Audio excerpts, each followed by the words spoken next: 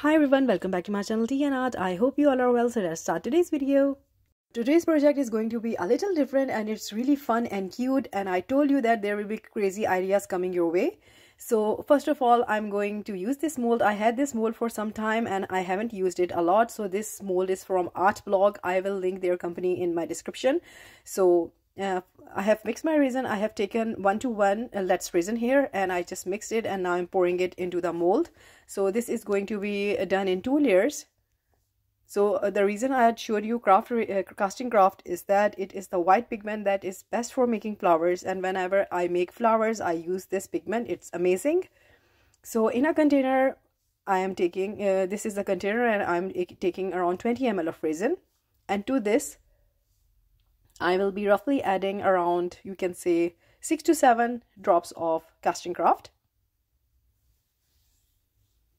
So the layer that I have poured for making the flower is around, you can say, a bit medium, not too much resin. So after pouring my resin, I will be using this casting craft, and as I told you, 6 to 7 drops of this is enough for 20 ml of resin. First of all, make sure that you shake your bottle nicely so that all the pigment is mixed.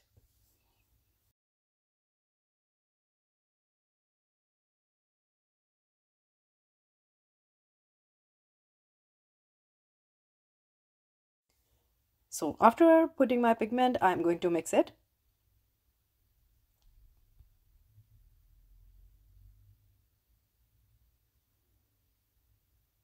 So I was just thinking in my mind for a color scheme that I want to go with, an idea that I'm going to show you because I'm super excited about sharing that idea. It is really fun and it's all about bringing out your inner child. Before that, I am going to add this purplish tone. It's an interference mica and it is by Lightwish. I really love these pigments and I do use them a lot. I will link them in my description. They have a lot of possibilities to work with. They are so pretty. So I can see that in Easter projects I will be using these colors a lot. So I'm just going to add a little bit of this into the white pigment, although I know that it's not showing too much, but still it has a hint of that purple in it. And after mixing my pigment, I'm just making sure that the pigment is nicely mixed into the resin. Reason being is that when you make a flower and the pigment is not mixed, your petals are cracked, you get a sort of wavy effect. So there are a lot of things that happen. So make sure your pigment is mixed into the resin. And now this is just a simple jiffy bag and I'm just pouring the resin into the bag here.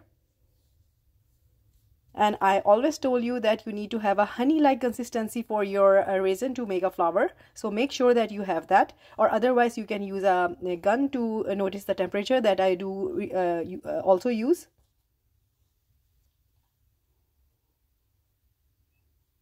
And I have some bubbles on the top layer, so I'm using this heat gun just to remove the bubbles. So a lot of time I do ask for this heat gun. It is by Dremel. It's their soldering heat gun. So I do use it for my soft soldering jewelry projects also, and it is useful in my art projects also. And here for the center of the flower, I have some gold leaves, some pink nuggets and some golden nuggets, and I just mixed them in a little bit of resin and I'm going to just add them into the center of the flower here. And here you go, it's going into the center of the flower.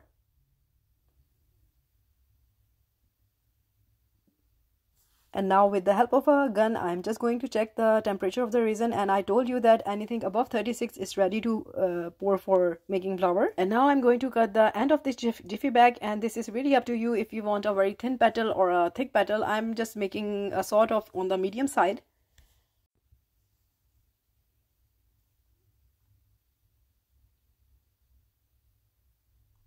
So I'm just checking the consistency of the white, if it's flowing. So it is perfect, and now it's time to do the flower petal here. So I'm just going freely and swiftly just making petals here. You can see how I'm doing that. So it really depends on my mood that how I want to make my petals. There are so many ways to make the resin petals. So today I selected to do this one.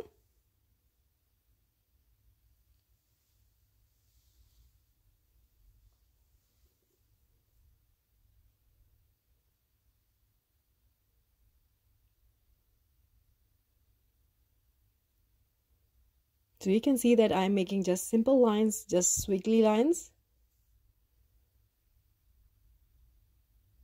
I'm just so amazed by this resin technique, that how this resin just spreads up and creates such a beautiful flower pattern. Whoever came up with this idea of making a flower is a huge genius in my eyes. And then also all of the artists who are coming up with new and amazing techniques. It's really a hard job of thinking and creating new techniques. So hats off to all of you amazing artists out there.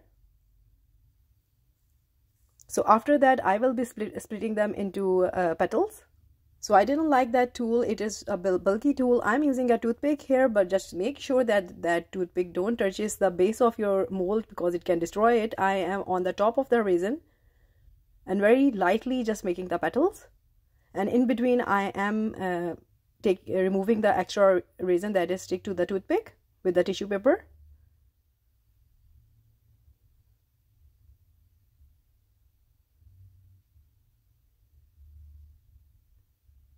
And very smoothly you can see that I'm making the petals here.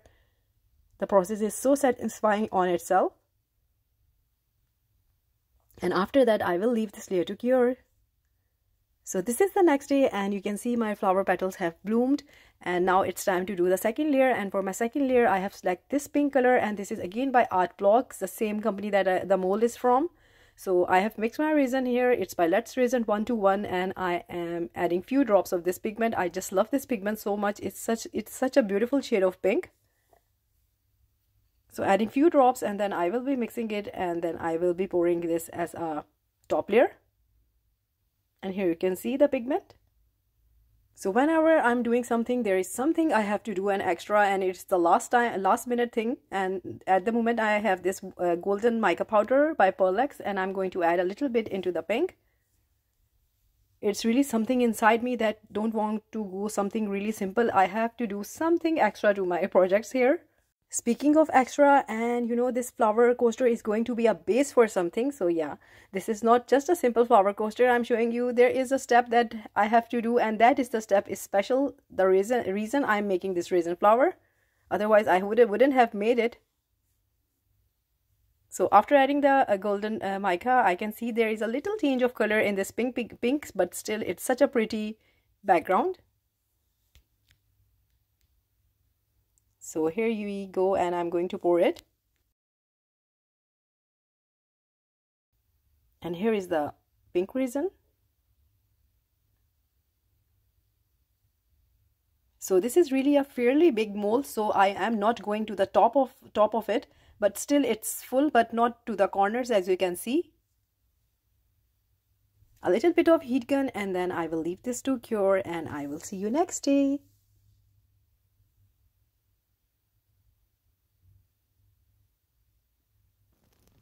So this is the next day, and I am super excited to see how this turns out.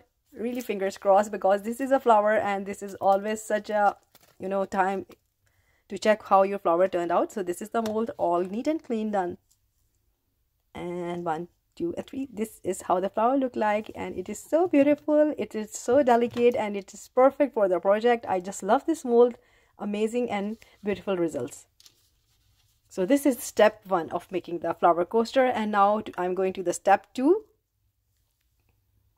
And step 2 is that you can see some creams over there where the inner childs come in, and you can see that these are Decoden creams, and it's been so many years I have seen artists making these phone cases, these Decoden phone cases, and I was always so inspired to see them, how they create that amazing amazing creaming techniques onto the back of the phone cases and arranging beautiful cute objects on the back of them. So this is my first time trying it. Believe me, I thought why not combine resin and this Decoden together. So today, ladies and gentlemen, I am doing that. I'm just showing you the colors that come in the kit. I bought this from Amazon. So there are so many ways to make the Decoden cream. One of them was using silicone. I can't use the silicone because it will not stick to the resin and it is going to be removable. So I bought this one. So these are actually have a base of clay. So they dry hard. So these are the colors. So I have enough to play with and later on making other projects. I am so excited. So I'm going to select the white and the pink color. And in between, I'm really confused that I might destroy the project because I'm not an expert in doing icing on the cake. I just do a simple icing when I make cake. So yeah, I'm just afraid about messing up the whip. As you can see, the tubes are little small, so if I messed up, I'm going to waste a lot. So I see that you can make these at home by using a air dry clay of a specific company and then adding a little bit of, I think, glue in there, so it can turn into the cream. But it was too much work for me and I didn't want to do that, and so I bought these. So here we go, and I'm going to see how the first whip comes out. So I just loved this one. It turned out to be really smooth. And this is the second one. And this is the third one, and I am happy that I have a control of the whip because I think this is a good quality one and it holds its shape. So here we go. I have done 6 of the pink and then I will be doing 6 of the white because I was thinking of what design to go with. I am doing a bit simple one today because, as I told you, that it's my first time using these whips. And this is the white one, and I think I can make these. Now I am a bit confident. So I will be doing this all around the coaster. You just enjoy the process.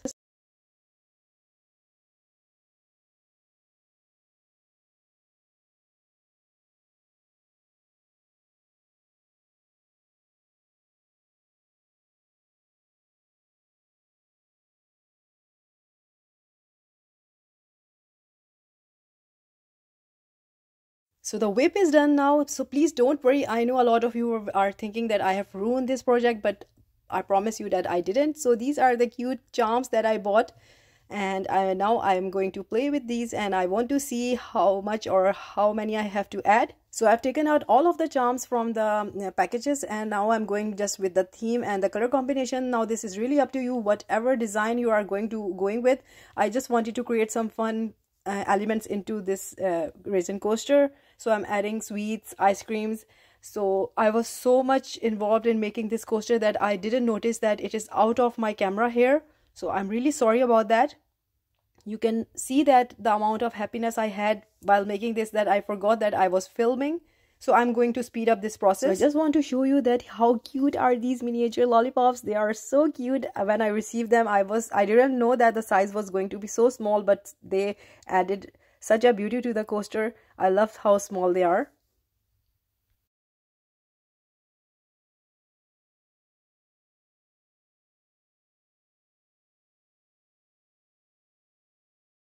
And I ordered these small glass balls, and these are filled up with some stars inside. So these are glass balls, so the quality is amazing. So I wanted to use them also in the project. At the moment, I'm just selecting the colors. So this is how it looks like. As I was telling you that it is made out of glass and filled with stars. So I was thinking of adding the pink and white, but then it is a bit bulky. So I just thought I'll just go with one. So here I will be using this white one. I'm just selecting the area where I want to put it. So since it is a bigger charm, I need some more cream. So I just added a little bit of pink cream to add the charm. Here like this. So trust me, this was such a fun process to add these beautiful little cute charms onto the coaster.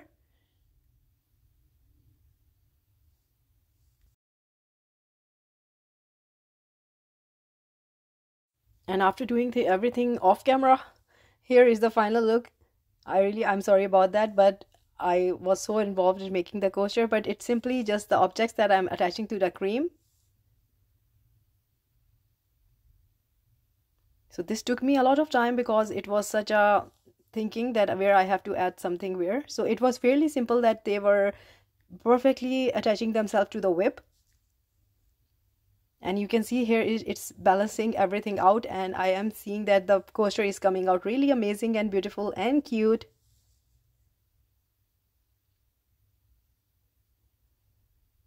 And the sweet will go here.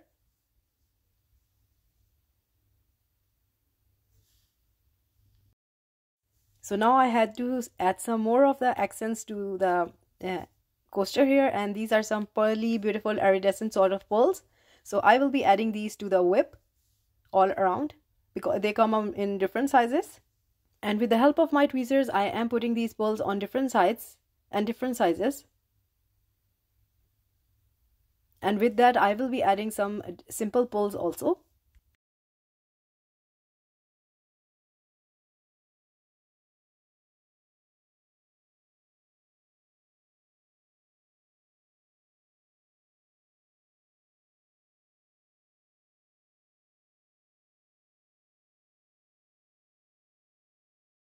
And after doing that, I will leave this to dry and I will see you next day.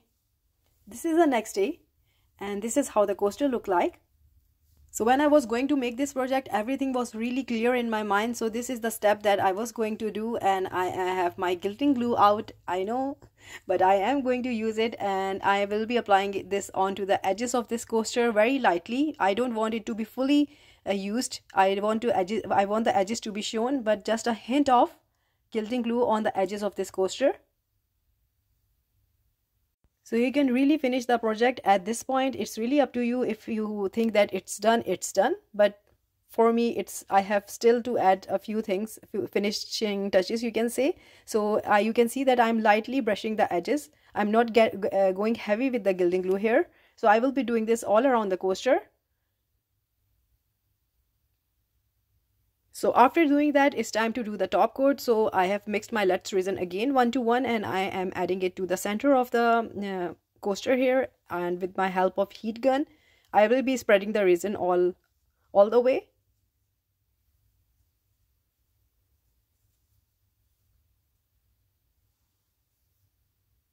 And in this way, I will be doing the top coat. So this resin is not only going to do the top layer, it is also going to secure the whip.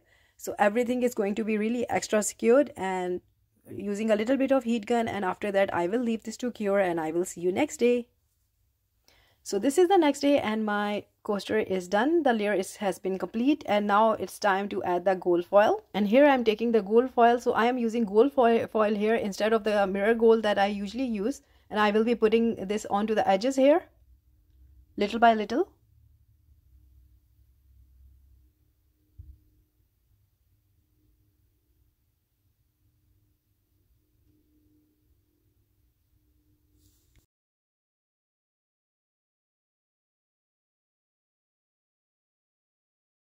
And after that, I will be brushing off the extra gold foil. So here you can see I'm using my brush and I'm just removing the extra gold foil.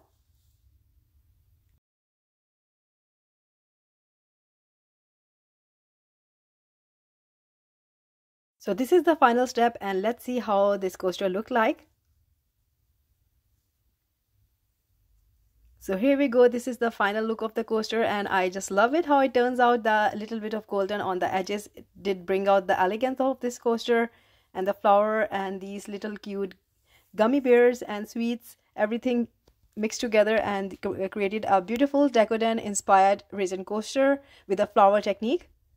So it's really up to you, whatever you want to make your center with. You can add sweets into the center, you can use glitter, you can use dry flowers. It's really up to you. I just went with this. I wanted to do the flower technique also, and then I wanted to add these small charms and this whip. All in all, this is inspired by the Decoden phone cases that I have seen over the years has been made so much, and so I really enjoyed watching those videos where they put the charms onto the Decoden with using the whips. So it was something I enjoyed. So today, after so many years, I thought, why not combine these two and make a resin coaster? And I am so happy it turned out to be so pretty.